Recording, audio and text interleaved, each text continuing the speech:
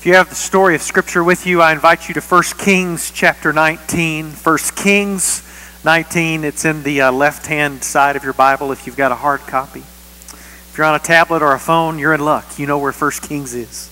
Just type it right in. If you're on Facebook, that's fine. Whatever. I'm really excited about this sermon series. I think all sermon series matter, but I'm not supposed to have favorite sermon series, but this is growing on me. I know we've only been in it 1 week, but every week when we gather around this text, when I say we, this team that I get to work alongside of, when we pour through what it means to find purpose and identity, there's some deep, deep waters here. And I'm just encouraged not only by your feedback, but where I see our church as we head into what I think is a very significant season in rediscovering who we are as the people of God. So I invite you, if you're gone, listen to it online, because these are going to kind of build on one another. And I hope you'll come back next week where we'll celebrate Father's Day. I know that's a good day for a lot of people. It's also a hard day for a lot of people. But we're going to honor both of those spectrums. But we didn't come here to talk about the weather or how good sermon series are. We're here to talk about God and how He reveals Himself in the person of Jesus. So I invite you to 1 Kings chapter 19. I'm going to begin in verse 4, because this is the word of God for the people of God. But Elijah himself went a day's journey into the wilderness, and came and sat down under a solitary broom tree, and he asked that he might die. "It is enough now. Lord, take my life away, for I am no better than my ancestors." Then Elijah lay down under the broom tree, and he fell asleep. And suddenly an angel touched him and said to him, "Get up and eat." And he looked, and there at his head was a cake baked on hot stones and a jar of water. And he ate and he drank, and he lay down again. The angel of the Lord came a second time, touched him and said, "Get up and eat. Otherwise the journey will be too much for you." He got up and ate and drank, and then he went in the strength of that food 40 days and 40 nights to Horeb, the mountain of God. And at that place he came to a cave, and he spent the night there. Then the word of the Lord came to him, saying, "What are you doing here, Elijah?" Let's pray. God, we pray that these ancient words will live once again in our midst. Pour through me your good gifts of preaching, gifts of story, gifts of imagination, as we long to live in the days of Elijah and say with all of our hearts, there is no God like you. Oh God, be our strength, especially in times where we're in the wilderness. For it's in your name that we pray. Amen. My God is a rock in a weary land. Weary land in a weary land. My God is a rock in a weary land, shelter in a time of storm. I know He is a rock in a weary land. Weary land in a weary land. I know He is a rock in a weary land, shelter in a time of storm.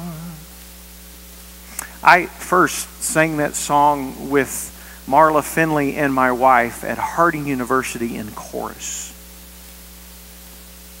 Dr. Cliff Gaines wanted to expose us to one of the more powerful genres of music, the Negro spiritual. And I didn't even appreciate the significance of that song while we were singing. I was a part of it.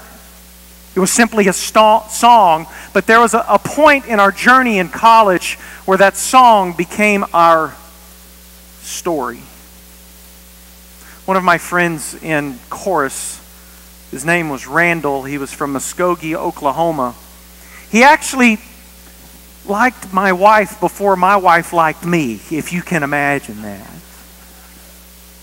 Randall actually went out on a date with my wife before my wife liked me, but I had my eyes set on Deborah Root, and, well, you can guess who won that fight. Randall became such a good friend to Deborah and myself. We got married first. He was soon to be engaged to a sweet gal named Emily. And I never will forget walking into our apartment in Searcy, Arkansas, and the phone rang, and it was somebody informing us that Randall, while standing in the rivers of Colorado, was pulled under by an undercurrent and they didn't find him for 2 days. Full ride to Kansas State University. Set to be engaged. 21 years old. Why does that happen? How could they take a friend of mine, a friend of my wife, a friend of a university? How could that happen? So when we sang in chorus, "My God is a rock in a weary land, a shelter in a time of storm," that song became more than just a song. It became our story.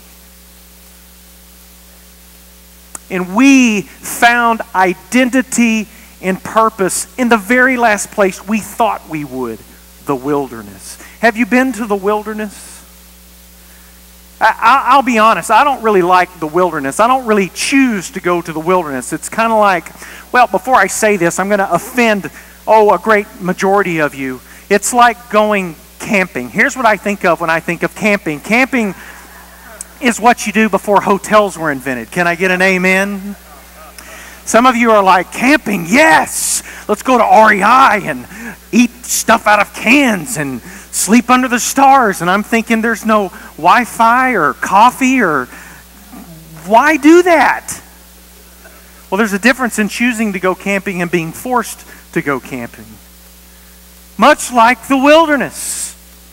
I don't think anybody in this room would stand up and say, "Pat, I love the wilderness. I love to be by myself where I feel distant from God." Yet each person that follows Jesus, you and me, we experience the wilderness. And the story of Scripture says that the wilderness is where we find identity. My only problem is I don't like that version of identity. I don't like that version of purpose. So a question that I think the wilderness asks is, what happens when your best life now turns into the best lie now? What happens when your version of life goes somewhere in another direction and you find yourself in the wilderness? Here's what I can't get around. God always does work in the wilderness. Think about Israel. 400 years in slavery. 400 years, that's older than our country, friends. 400 years they cry out, and God finally hears the people of Israel, and He comes and He delivers them, making good on a promise He made in Genesis chapter 12 to the patriarch of their people, Abram. And I can imagine being an Israelite, being in Egypt, being enslaved, thinking, finally, God is going to move us from exile into the land that He has always promised. But God doesn't do that, does He? He goes from Egypt into the wilderness. Why? Perhaps God is trying to teach His people something. And before you get too far ahead of me, I could go through example after example, but I want to point out one that you may have forgotten. It's in the Gospel of Mark. In fact, it's in every gospel story. And it's a character that we don't often think about in the wilderness. In those days, Jesus came from Nazareth of Galilee, was baptized by John in the Jordan. Just as he was coming out of the water, he saw the heavens torn apart, the Spirit descending like a dove, and a voice came from heaven, "You are my Son, the Beloved. With you I am well pleased." And the Spirit immediately drove him out into the wilderness. He was in the wilderness 40 days, tempted by Satan, and he was with the wild beasts, and the angels waited on him. Even Jesus spent time in the wilderness. Last week we talked about purpose and identity and how we discover that purpose and identity in the story of God. And the way we experience the story of God is we give ourselves to that story through the waters of baptism. Baptism matters, not so much because what you are delivered from, but what you are delivered into. And here's what I want you to think along with me this morning. God is always delivering us from something into something else, because after water comes wilderness. There's a reason that God doesn't take his people through the Red Sea directly into the promised land, because he wants to go from water into wilderness. And there is a reason that Jesus finds his identity as the beloved of God. At that moment he comes out of the water, and God the Father says, "You are my Son, with you I am well pleased." And he goes from water into the wilderness. Wilderness is an outgrowth of our purpose and identity as the beloved of God. And that's why I need Elijah. That's why I need 1 Kings 19. I need this story because it's a servant of God, it's a prophet of God who finds himself in the wilderness. And I found myself this last week alongside of Elijah. Elijah was gently tucked in all by himself out in the middle of nowhere. And I found him there. Speaking of there, do you know what's significant about 1 Kings 19? 1 Kings 18. Let me explain why. 1 Kings 18 has got to be, if you're reading this story, one of the most dynamic moments in all of the history of Israel. Elijah is going head to head. This is Mayweather-Pacquiao stuff. Head-to-head combat with the prophets of Baal or Baal. And there is an evil king named Ahab and an even more wicked wife named Jezebel. Do you know many people named Jezebel? There's a reason. I once knew a cat named Jezebel, but that's another story for another day. Ahab and Jezebel are out to kill Elijah, and Elijah wants to have a standoff. It's Jehovah God versus all the other gods, lower G. And you know how this story goes. Elijah starts taunting these prophets of Baal. Come on, call on your gods. And they call and they call. They even cut themselves with knives and stones. Read about it in chapter 18. And then Elijah puts his faith in the God of Israel. He even soaks his sacrifice with water over and over again.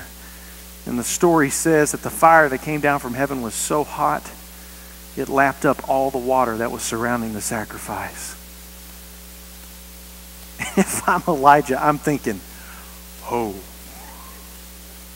our God is an awesome God. I mean, this is an amazing victory for the God of Israel. And if I'm Elijah, I've got my chest pumped out and I'm like ready to take on the world for God. Yet what does Elijah do? Well, he hears that Jezebel now wants to kill him. That's a pretty natural response if you've just been defeated. Wouldn't you agree? Jezebel sent a messenger to Elijah saying, "So may the gods do to me, and more also, if I do not make your life like the life of one of them by this time tomorrow." Then Elijah was afraid. He got up and he fled for his life, came to Beersheba, which belongs to Judah, and he left his servant there, and then he went a day's journey into the wilderness. Elijah is choosing to run away from God, and he finds himself in the wilderness. Isn't it interesting that after water, there's wilderness? So what do we learn? And here's the key. Not about Elijah. What do we learn about Elijah's God in the wilderness? Because Elijah has just moved from wonder to wilderness. And I think there's something for us there. And the reason why I say there's something for us there is that there's the same question twice in this chapter that God asks Elijah. The word of the Lord came to him saying, "What are you doing here, Elijah?" It's a pretty natural question. What are you doing here? Because Elijah has just run from the very place that God revealed himself. Yet Elijah runs to the very place that God has been for generations after generations. He goes to Mount Horeb, Mount Sinai. It's where God revealed himself to Moses. So God says, "What are you doing here, Elijah?" Here's what I think God is saying. God is saying, Elijah, even though you're afraid, there's an opportunity for faith. In the midst of fear, there is an opportunity for faith. Go back through the pages of Scripture and look at those people that God came to. It's always laced with some amount of fear. How do you know that? Because God said, "Hey, don't be afraid." Genesis chapter 15, he comes to Abram after he's already promised, after Abram has left everything. And God comes to Abram and says, "Abram, don't you remember? I am your shield, your very great reward. Do not be afraid." Even when God comes to Mary through an angel, remember what that angel tells Mary? Don't be afraid. Because where there's fear, there's an opportunity for faith. If you find yourself in the wilderness and you are terrified by what the wilderness brings, friends, there's an opportunity for faith. Question, faith in whom? Faith in yourself or faith in the God of the wilderness? It's summertime, which means that I work very hard to keep my children out of a pool. I don't own a pool. I happen to live in a subdivision that has a pool. It's a great deal. In other words, I can say, no, we're not going to go out in the backyard and swim. We have to walk all the way down the street. Such an inconvenience. But anyway, so we're at the pool the other night, and it's amazing what children forget from one summer to the next. And there's this moment that every parent in the room can imagine. I'm in the water. My youngest son, Andrew, is on the ledge. And I look at him and say, "Son, you are going to have to jump." And he comes right to the ledge and he starts shaking. I don't want to. So I start trying to convince him of why he can trust me. "Andrew, I am not going to drop you. This is only waist deep." But there's fear in that young man's eyes. I can see it. I can almost taste it. But there comes a point where Andrew is going to have to jump. Do you know why? Because when there is fear, there's an opportunity for faith. There's an opportunity for trust. And I want you to know that God is in the water and He is saying, "Come on and jump, because I am not going to drop you. I am not going to leave you." Did you notice that God came to Elijah when he was in the wilderness? I'll be honest, if I'm God and I just displayed my majesty, my glory, my power in chapter 18, I would probably look at Elijah, if I were Elijah's daddy, and say, "You know what? You sorry thing, go ahead and pout. Maybe you will die. Good for you. You've got a pretty short memory, Elijah," but that's not what God does. He lay down under the broom tree and fell asleep. Suddenly an angel touched him and said to him, "Get up and eat." And he does this twice. Why? Because that's what God does. Could it be that God's faith in Elijah was greater than Elijah's faith in God. Come on. When you are in the wilderness, don't you ever forget, I don't need to forget that God has faith in me. And that God will come and be with you. Did you catch that in Mark chapter 4? The Spirit immediately drove Jesus out into the wilderness. He was in the wilderness 40 days. Is there any coincidence that Elijah was in the desert 40 days? Nod your head this way. No coincidence. This is on purpose. Tempted by Satan, Jesus was with the wild beasts and the angels waited on him. Did Jesus need angels? Apparently so. Perhaps in Jesus' most human moment,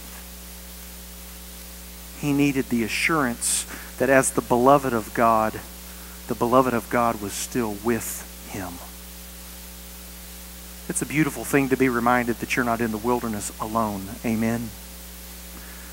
I went and saw my good friend Lisa Skinner in the hospital. Have mercy. She's been in the hospital several days. Like some of you have been in the hospital long amounts of days. But George and Lisa said something to me that's becoming kind of the same verse over and over again when we come and visit people in the hospitals. You know what they say? This is what they say. Pat, I don't know how people do this without a church family. You know why they say that? Because as church, as a family, we don't walk through the wilderness alone. We're taking our cues from God. We're taking our cues from Jesus.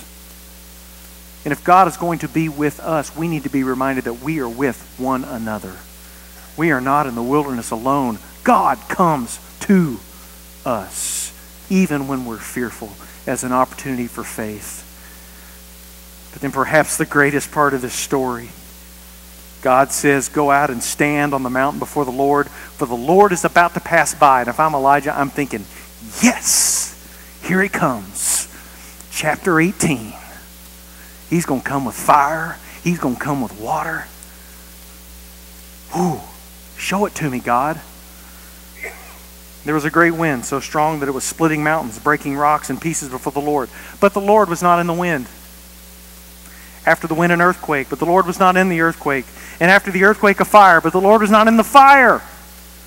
But after the fire, listen to the irony, a sound of sheer silence.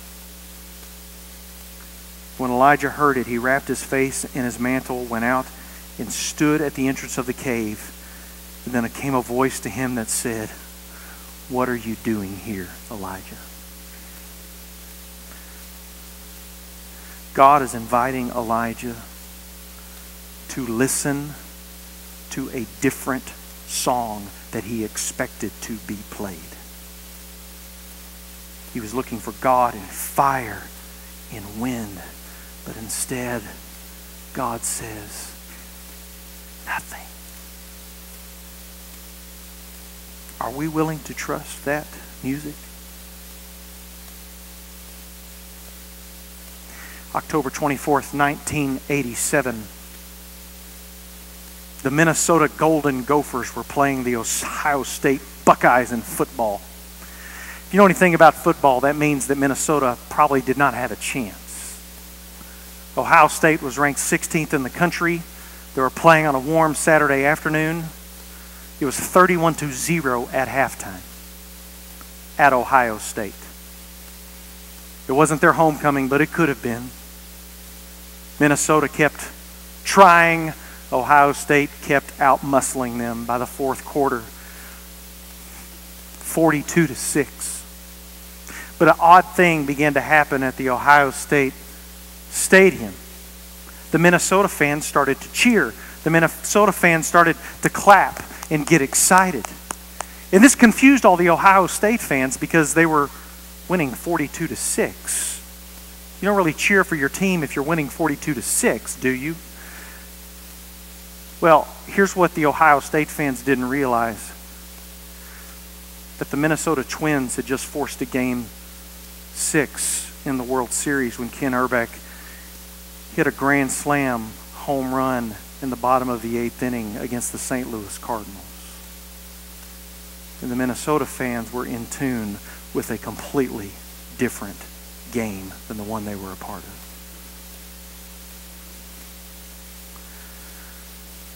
Elijah was in tune with the wrong game.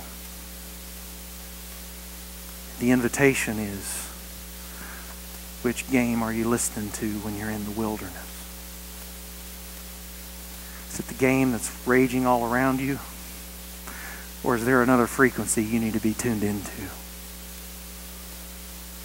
Throughout the story of Scripture, Israel is invited again and again and again to not leave the wilderness, but stay in the wilderness, because there is a particular identity and purpose that is found in the wilderness. That's why we have the Psalms. If you look at the Psalms are Israel's songbook, and there's a particular section, especially around Psalm 120. And if you'll look under the headings, it says a song of ascents. A-S-C-E-N-T, ascent, like they're going up. Do you know why those are called the Song of Ascents? Because every year the Jews would travel from wherever they were living up to Jerusalem. And as they were walking together, as they walked from generation to generation through the wilderness towards the promised land, they would sing. They would sing, and they would be reminded of a chorus like this. If it had not been the Lord who was on our side, let Israel now say. If it had not been the Lord who was on our side, when the enemies attacked us, then they would have swallowed us up alive. Then their anger was kindled against us. The flood would have swept us away. The torrent would have gone over us. Then over us would have gone the raging waters. But blessed be the Lord who has not given us up. These are wilderness songs. For the next few moments, we're going to sing this wilderness song. And I want to invite you to move wherever you want to move in this space and pray with somebody if you need to be prayed over and for, because you're in the wilderness. In fact, I want to go ahead and invite some of our shepherds, if you don't mind, move out into the aisles. And these shepherds and their wives will receive you, because you can't go through the wilderness by yourself. We need wilderness songs. We need each other to remind ourselves that as we're on our way to the promised land, we're not in this alone. Had it not been the Lord who is on our side, wilderness gives us identity. Would you be so bold as to go this morning and pray with somebody? Talk to God about your wilderness experience.